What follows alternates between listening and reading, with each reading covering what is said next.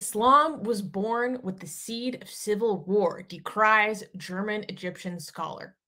In an interview with Brother Ranchid, I'm not quite sure how to pronounce that, Brother Rankid, a Moroccan Christian televangelist, German-Egyptian academic, and political scientist Hamid Abdel Samad declared that Islam was distorted from the beginning and was, quote, born with the seeds of civil war.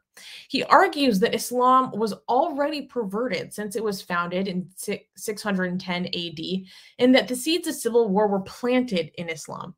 Quote, it put forward great slogans, but failed to come up with a program for coexistence between nations, Abdul Samad said in the interview. He also argued that implementing the Sharia law in nations such as Afghanistan, Iran, and areas under the control of Boko Haram and ISIS did not develop ideal societies, and that Gulf states, once the champions of Sharia, have primarily abandoned Sharia law since it did not serve their economic interests. Quote, Islam and its Sharia are dwindling, Abdul Samad asserted. Quote, show me in Islamic countries that are not using usurious banks.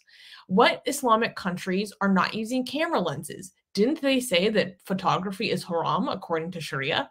Everyone is filming. Even the Salafis are posting videos on TikTok. He added.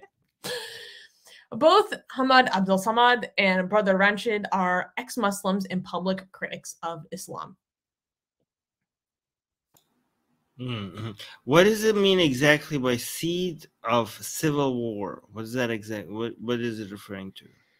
So basically, I believe he's either referring to the Sunni Shia schism that started even before the Prophet Muhammad died.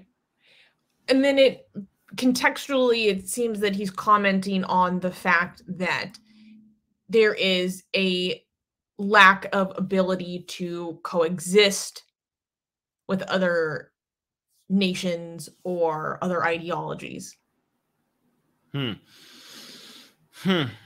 Somebody could challenge that by saying, if he has seeds of civil war, how do we have after the expansion of Islam, we have had very stable, lasting Islamic empires that were prosperous for a very long time. Like we had the Abbasid dynasty, and they did not have a civil war. They were Islamic. They were quite stable. So how would they respond to that? Well, that's a good question. I don't know, because the full interview, which I wish I could watch, is in Arabic, and I do not understand Arabic, so I cannot give you any better steelman to what his position is. But I wanted to cover this because I saw like clips of this conversation. They were translated and put on memory. And I'm frankly can be skeptical of memory because they are like an Israeli organization, seemingly primarily and solely set out to show that the entire world is trying to nuke Israel. I mean, there are people genuinely trying to do that, but then I went down a rabbit hole. YouTube. Not us. 100% not us. 100% not us. We're talking about other people. But I thought his comments were very interesting. And then I started to go on a deep dive about the two guys who were having this conversation, and I thought it was really interesting. So the host of the show is they both are sons of imams.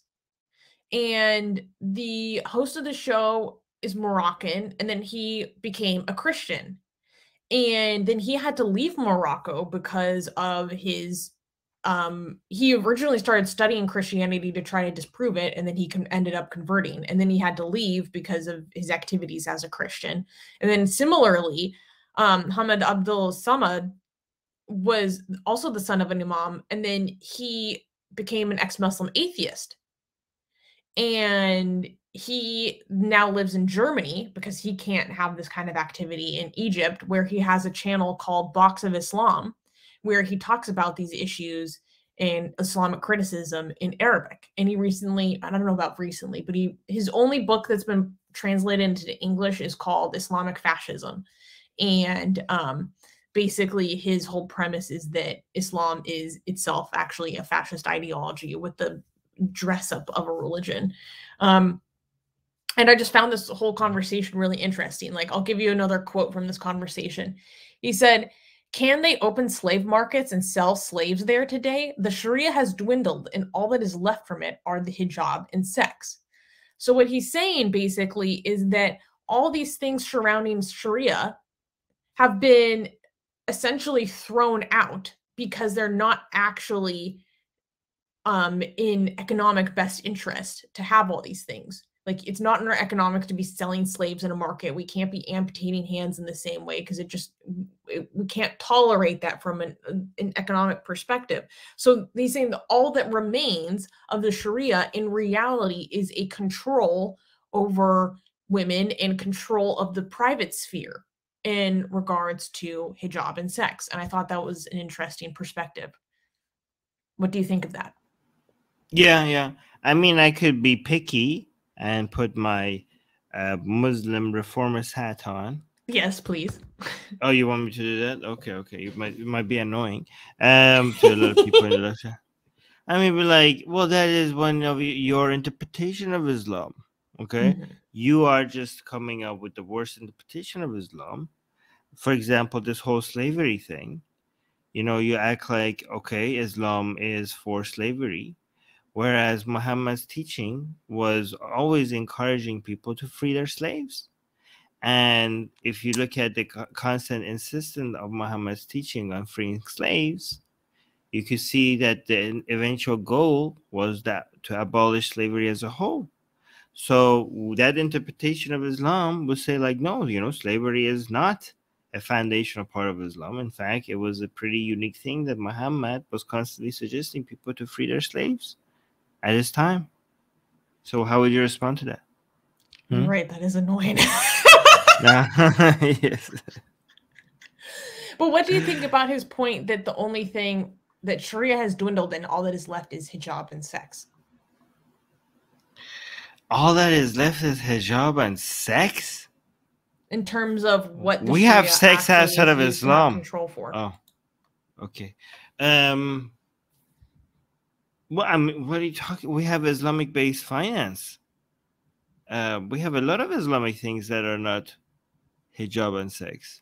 Like, for example, the ban on Salafis for not listening to music. How is that hijab and sex?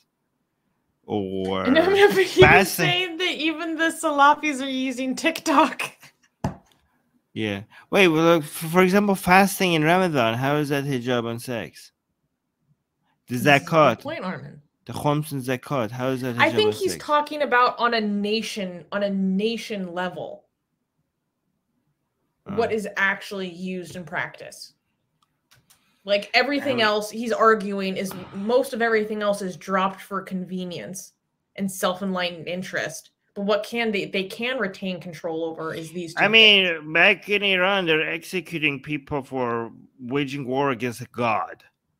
That's neither hijab or sex. Yeah, but he gave Iran as an example of a nation that has failed to produce an ideal society. So his whole argument is in the places that do implement the Sharia, we see these awful societies. For example, like where? Where did he gives the example of ISIS and Mosul, Boko Haram, Iran, and Afghanistan. Those are the specific examples he gives. Okay, in all those countries, Islam does a lot more than regulating hijab and sex. No, Armin, that's the whole point. He's saying in those places where they fully implement the Sharia or do it to the major extent, we see a not ideal society. He's saying in these other places, all that remains is hijab and sex. Like where? Like the Gulf states is primarily what he's referring to in his statement. Oh, the Gulf states. The Gulf states, Islam is only about hijab and sex. So so eating during Ramadan in public, that's okay? Well, definitely not in Morocco, but that's not a Gulf state. Yeah. I don't know. I don't like coming out with like these reductionist views, they're coming up with blanket statements for entire countries, you know. So I think sometimes it's a little bit more complicated than that. I could poke holes at all these claims forever. Prometheus is bringing up the example of inheritance law. That's a good one. Yeah, or child marriages, right? Oh, that's it. That is sex. Never mind. Yeah, unfortunately, yes, that's exactly what it is. Secular Rarity is saying that we need to get Armin a hat that says reformist Muslim. That'd actually be pretty funny. I want to have multiple hats, okay? I want to have a reformist Muslim hat and a fundamentalist Muslim hat, and I could just like keep switching it as I'm talking. Oh my god. And then we'll remember we used to have tinfoil hats that we would wear. We need to bring that back. We used to have tinfoil hats. Yeah, we used to have tinfoil. Specifically for our Hindufa conspiracy segments. You know, okay, so here's what I don't, the reason why I'm poking holes at this whole claim, okay? I sometimes think that certain lines are put out there because there's an audience for it, not necessarily because it's the most accurate way of describing things. Do you know what I mean? Oh, that's a fact of life. Yeah, 100%. I know. So we have to be careful. Like, are we going to be like, because as evil as Islam is, usually you can come up with something as complicated as any, you know, anything that affects society in such a complicated way. You know, I don't think like you could come up with blanket statements that doesn't take into account different variables. Like, at least you could say mostly or many times, but when you come up with absolute statements about something so that is impacted by so many different variables, I feel like, are you actually being intellectually honest, or are you thinking like there's a demand for a line like this, so I'm gonna go with it? Do you know what I mean? Yeah, of course I know what you mean. I see it all the time. Yeah, so I'm just being skeptical. Okay, no, you know, I think no, you're totally right too. Sasan is saying, I think he's saying that in the contemporary world, the Islamic model of the world is dysfunctional. It doesn't meet the needs of modern civilization. Yeah, that's essentially the point he's getting at. Well, yeah, I mean, but Sasan, you're saying it better. You're saying it in a. I mean, the way you're saying it sounds better to me than the way that, you know. And to be fair, what was available to me in English was the parts of like an hour-long conversation that were translated by memory. Okay. You know, the Memory Institute. So there probably is a lot more context and that just isn't available to me. And I wish I understood Arabic, because I'd be very curious in watching the show that he has with this guy. And people criticize memory for, like, you know, cutting people out of context and So, you know, that's all important context as a viewer,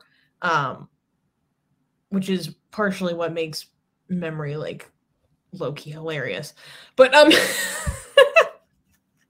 there's so many good memory memes too. Oh my god. Memory lane. So yeah, and Sharia is dwindling. That part is, I mean, I don't want to be too picky, okay? Like, I don't want to be that annoying guy that is always picky about everything. The Sharia is dwindling. That's your brand, though. Yeah, okay, sure. Yeah. But it's not dwindling. Do not forget, guys, it's actually not dwindling, because Harish has correctly identified that Armin is actually an Islamic apologist disguised as an atheist, and his only goal is to make a dhimmi out of you. So yes. You heard it here first. Today. If you're not too careful, Harish has exposed us, we can all pack up and go home. I mean, dhimmi would be too good for you guys. If I'm lucky, I would make sex slaves out of all of you. Dhimmi is too high level. God. Dhimmi is a protected class in Islam, okay? Dhimmi, like, you think dhimmi is a bad thing? Dhimmi is actually good. You might be paying higher taxes, okay? But as a dhimmi, you get to enjoy the protection of our Islamic, Islamic power, right? And you don't even have to go to war. you will be lucky to be a demi. Okay?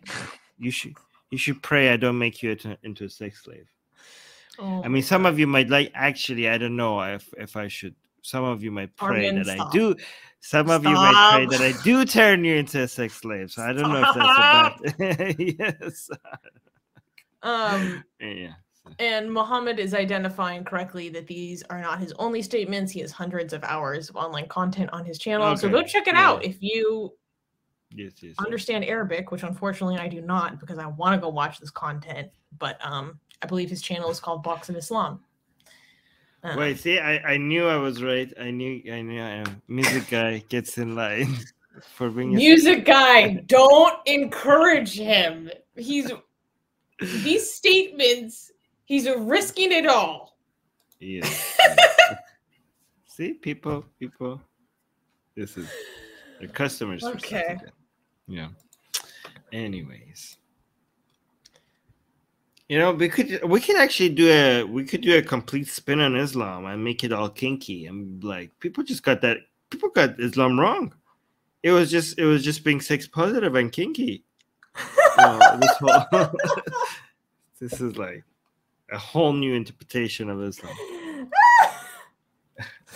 Mufti Abu Layth actually has a video on his YouTube channel about if it's halal for couples to do like kinky stuff together, and it was actually like very sex positive. I was like into it. Yeah. He's like, where does like Allah say that like a wife cannot be doing for her husband? I was like, whoa. This is not how I expected this conversation to go. You can now get the sexiest blasphemous art ever known to mankind for free. Too sexy to show most of it here on YouTube. We draw Muhammad, Hindu goddesses, sexy hijabi art, Jesus, Mother Mary, Japanese god, Greek gods, and much, much more. Click on the link below where it says get our free blasphemous art.